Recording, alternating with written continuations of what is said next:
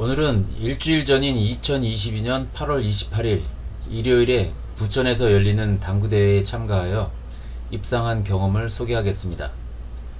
대회 공식 명칭은 2022년 부천시 당구연맹 회장배 3구 대회입니다. 부천시 소재 당구클럽 및 동호회 회원 230여 명이 참가하였는데, 당구박사라는 클럽의 대표로 출전하여 준결승까지 올라가서 공동 3위에 입상했습니다. 이번 대회는 부천시에서 열리는 동호인 대회 중에서 가장 권위 있는 대회입니다. 코로나로 인해 2019년 대회 이후 2년 만에 다시 열리는 대회였습니다.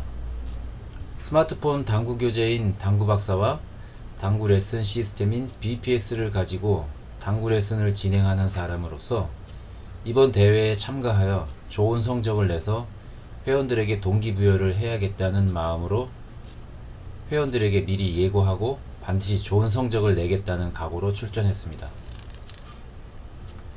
7전 6승 1패로 예선전 2게임은 승부치기까지 가는 끝에 이기고 본선에 진출하는 등 결코 쉽지 않은 과정이었습니다.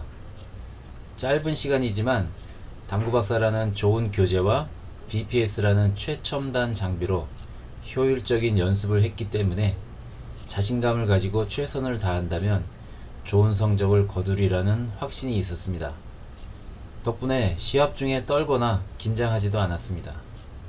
당구대회에 관심이 있는 동호인이라면 당구박사의 앱과 BPS를 이용하시기 바랍니다. 가장 빠르고 정확하게 당신의 당구 실력을 향상시켜 줄 것입니다. 다음 동영상에서는 대회에서 만난 상대 선수와 배치, 상품 등 에피소드를 중심으로 재밌게 소개할 테니 기대해 주세요.